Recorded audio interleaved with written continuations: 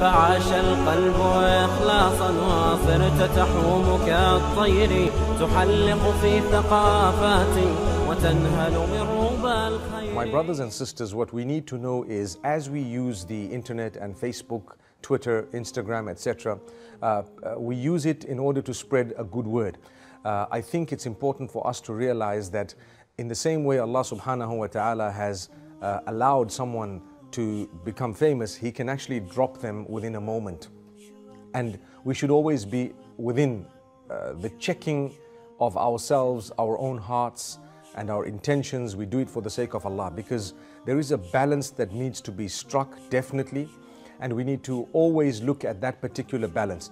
It should not stop you from working, but at the same time it should bring you closer to Allah subhanahu wa ta'ala. Always humble yourself, speak to people with utmost respect, don't attack and bash people, and always seek the forgiveness of Allah subhanahu wa ta'ala.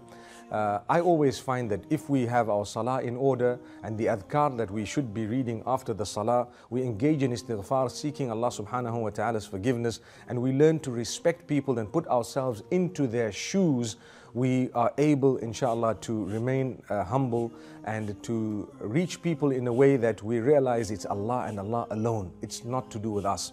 I always say something. The people who know me because I quote Allah and His Rasul sallallahu alayhi wasallam. Had that not been the case, they wouldn't have known me. So therefore, the power is not mine, but rather it is of the word of Allah subhanahu wa ta'ala and the hadith of Rasulullah sallallahu alayhi wasallam.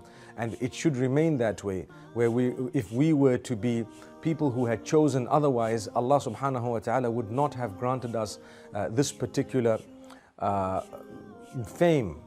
And yet that fame cannot take us to Jannah on its own. It's the acceptance from Allah subhanahu wa ta'ala alone and His mercy that would take us to Jannatul Firdaus. So remember, whatever you do, the power is not yours, it is actually Allah subhanahu wa ta'ala.